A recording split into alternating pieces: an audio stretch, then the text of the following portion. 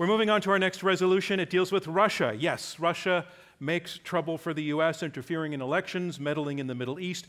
But just how potentially dangerous is Moscow to the U.S. really? It has nukes, but an unimpressive economy. It has Putin, but a plethora of domestic problems. Might we be over-worrying the Russia factor, or are we not worried enough? Let's find out. Our resolution for this round, the Russia threat is overblown. Making the opening statement in regard to this question, Stephen Cohen, on the resolution, the Russian threat is overblown. Do you declare yes or no? Yeah, and you could write a book about it, and in fact, I just have.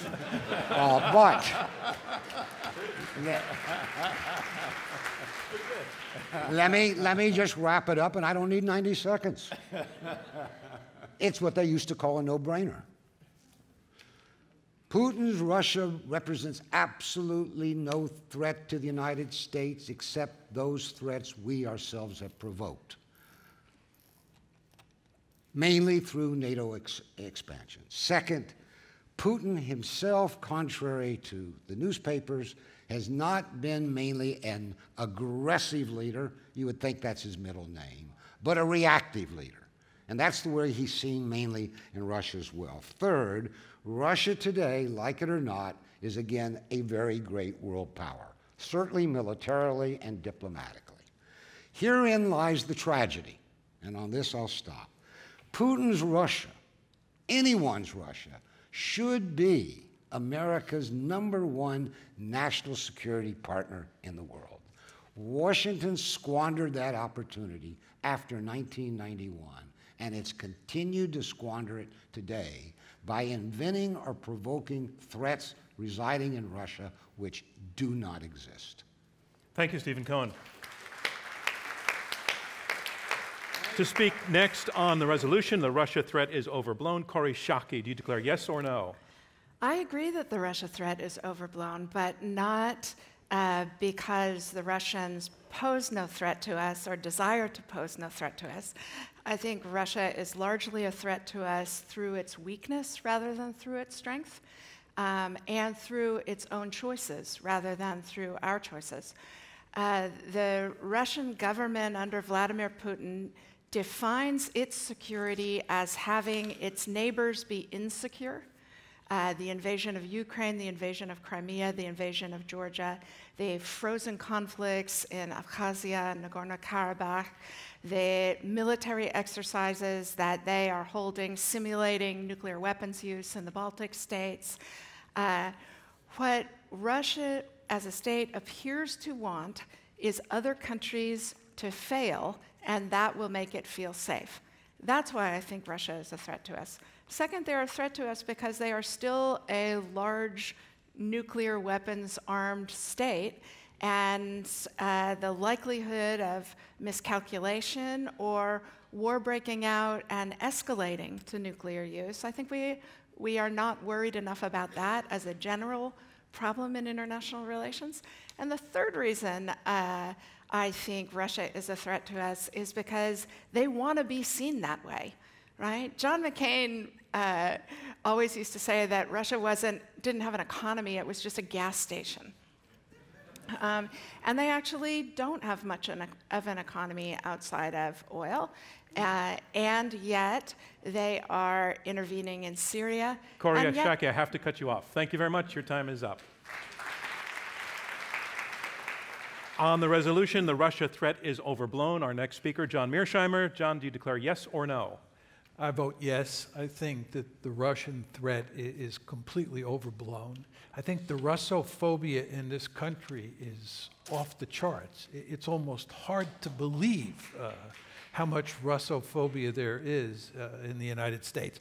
Now, I do think that the Russians are a low-level threat in social media, but who really cares? The question is whether they're a strategic threat to the United States, a military threat in Europe. And the answer there is almost certainly no. First of all, they don't have the capability to conquer any meaningful territory in Eastern Europe. The idea that this is the second coming of the Wehrmacht or the second coming of the Soviet Union is a laughable argument. And not only do they not have the capability, they have no interest, because they understand full well what happens when you try and conquer other countries. They occupied Eastern Europe for a long time, and they were just glad to get out of town. They don't want to go back in there. You say, what about Ukraine? I agree completely with Steve, and I've written about this. The Ukraine crisis is a result of our making. It's a result of NATO expansion. It's a result of the fact that we tried to make Ukraine part of the West, and the Russians found that intolerable, which is completely understandable from their point of view. To the extent that they are a threat, it's because they have thousands of nuclear weapons, and that should scare the living bejesus out of all of us. But the fact that we're provoking them in Eastern Europe and in other places just makes it possible that those nuclear weapons will be used, and that's something we want to avoid at all costs. Thank you, John Mearsheimer. The Russia threat is overblown. Reuel, Marc, Gerecht, do you declare yes or no? No. I mean, I have a bit of a split decision on this one. First, I think the threat is easily manageable, particularly if we maintain NATO. I noticed that a few individuals up here probably don't want to maintain NATO, and they're oddly the ones who believe that Russia isn't a threat. I think if NATO goes down, then Russia's problems loom large.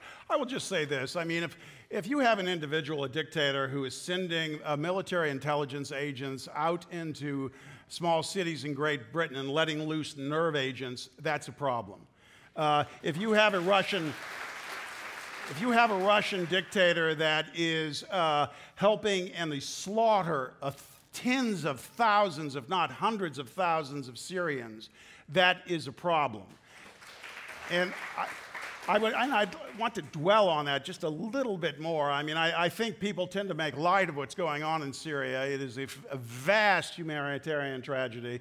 Vladimir Putin helped save Assad, and he has unleashed there what he unleashed against the Chechens.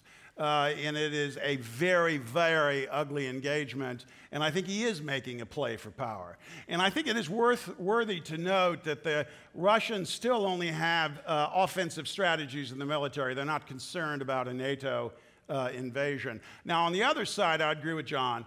I think the whole notion of the Russian electoral interference in the United States is vastly overblown. I find it very boring. Reuel, thanks very much. Your time is up. Finally, to speak in an opening round on this resolution, the Russia threat is overblown. Derek, Chollet, do you declare yes or no? No. And that's because Vladimir Putin's Russia has a clear set of strategic goals: to divide the US from Europe, to undermine NATO, to weaken the European Union, to project Russian power in the Middle East, to support liberal and nationalist politics, and to weaken the United States and our democratic partners around the world, undermining the very foundations of our democracies by spreading disinformation and fomenting dissent. Now, on some of these goals, Russia's succeeding. On others, it's not. But it would be strategic malpractice for us not to take this seriously and simply dismiss this threat as overblown. And although the US-Russian relationship is not inevitably one of confrontation, and there have been recent examples where the two sides were able to come together and achieve common aims, we do need to be clear-eyed about the Russian threat. That said, I agree with some of my colleagues here. I do not believe that Russia is the greatest challenge to the United States in the 21st century. Russia is not 10 feet tall. Its economic and demographic woes are profound, and many of its actions around the world have boomeranged back against it. But Russia's weakness doesn't diminish the threat. In many ways, Russia's weakness makes the threat worse, causing Moscow to take greater risks and seek new nefarious ways that it can achieve its aims. So we can't put our heads in the sand and dismiss Russia's intentions as benign.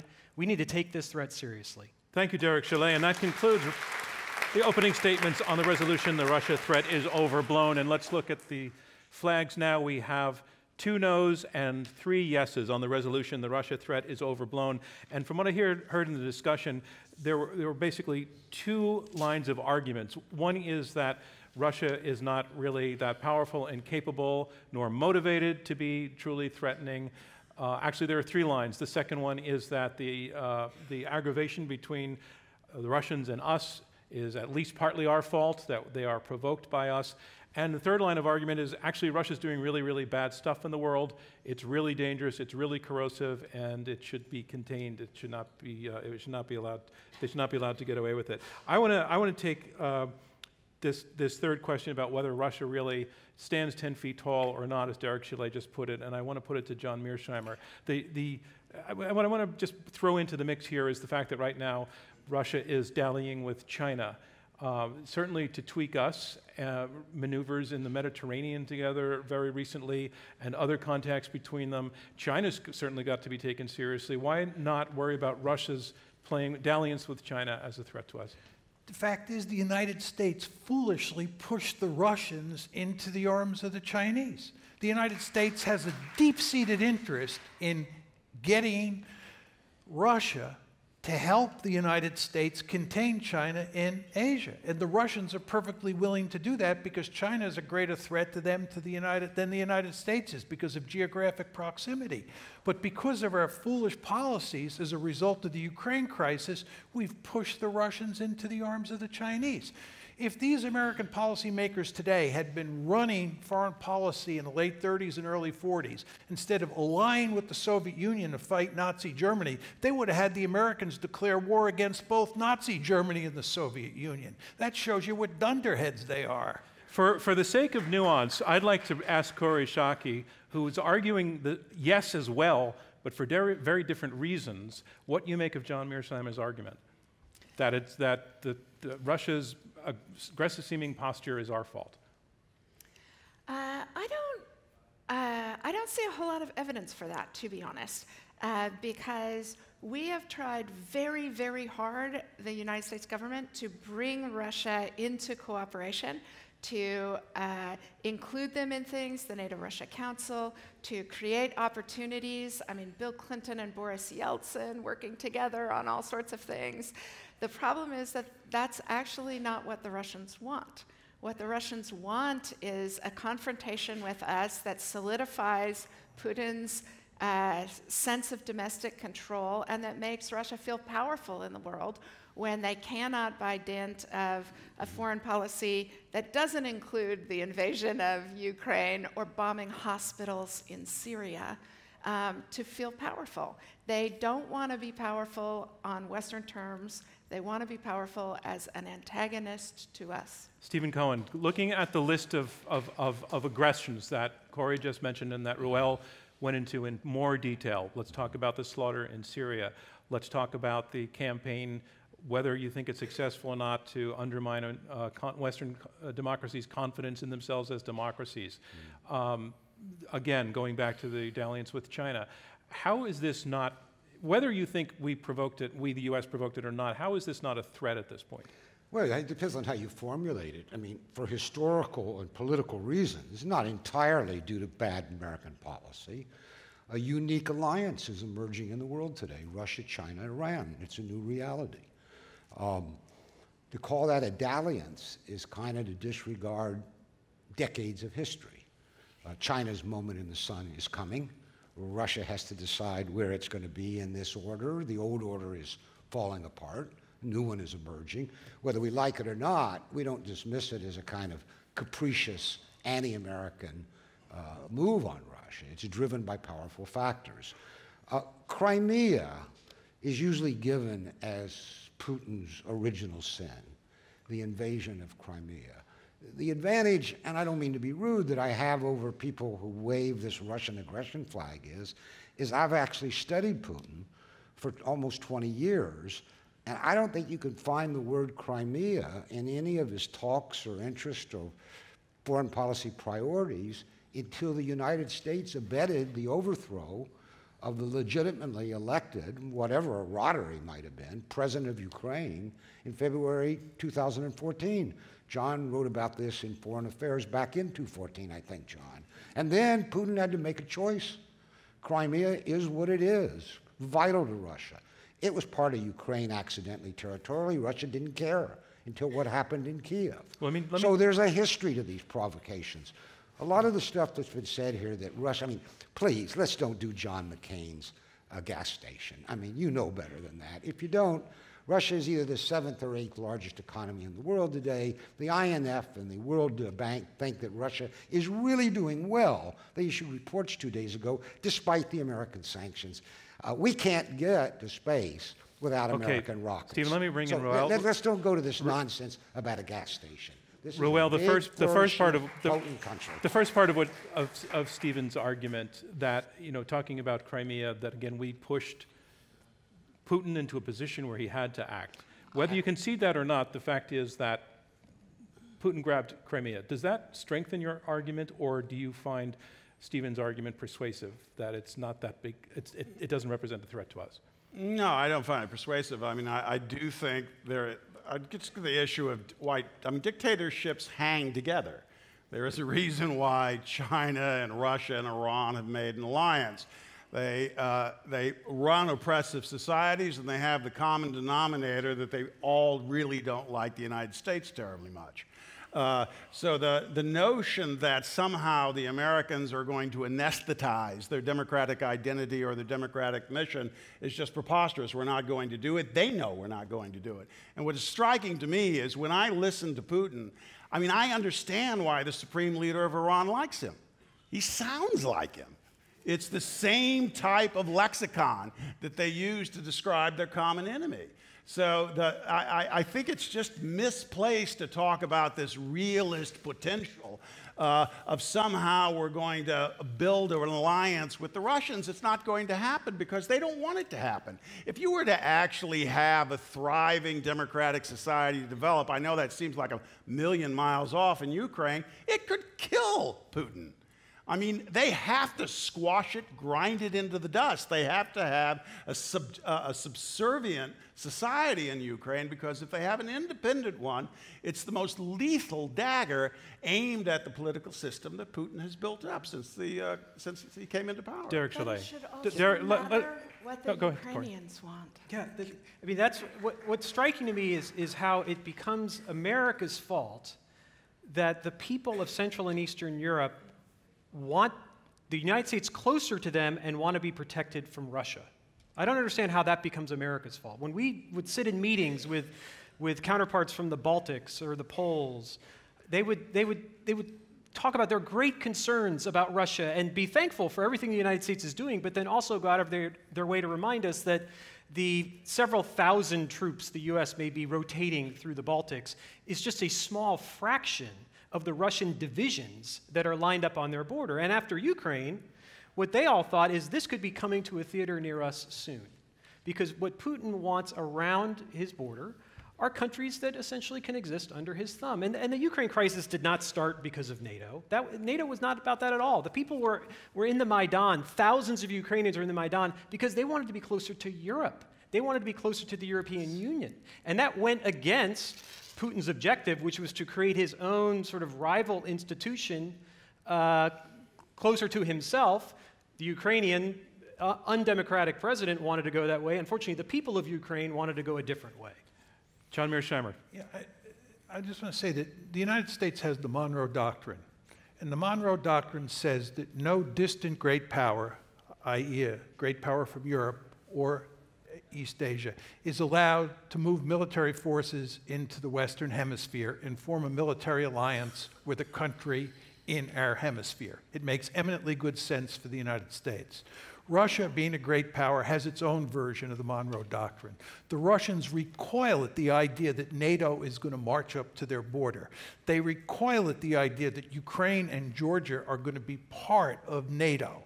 The Russians opposed NATO expansion vigorously from the mid-1990s forward because they viewed it much the way we think about the Monroe Doctrine. And it was our moving of NATO up to the border and saying that Ukraine and Georgia would become part of NATO that led to the Georgia War in 2008 and led to the war over Ukraine in 2004. That's why the thousands of Ukrainians were in the Maidan in Kiev in 2014? Let's bring in Reuel. Yeah, I just want to say, I mean, got to give the KGB some credit here.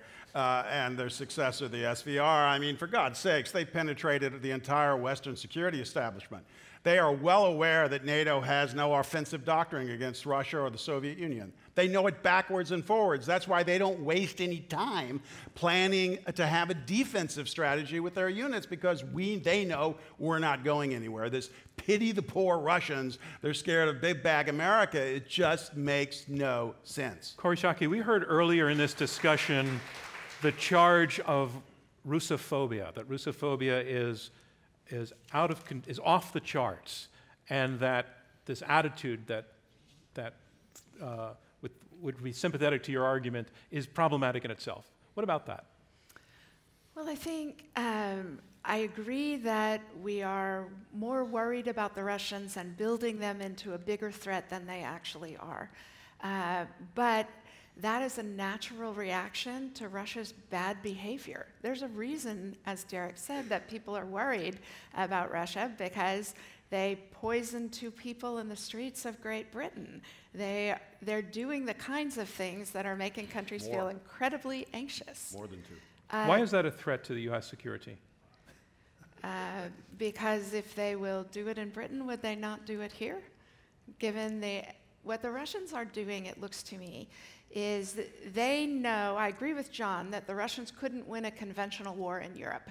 The Polish military, the German military, the French military are strong enough to band together with our help and defend themselves against Russia. What the Russians are doing is fighting asymmetric strategies, picking away at areas of unprotected Western dominance, social media, poisonings, the kinds of things that make them feel intimidating. And that's why there's this strong Russophobia building, because people rightly assess that Vladimir Putin's Russia is a malign actor in the world. And that concludes discussion of this resolution. The Russia threat is overblown.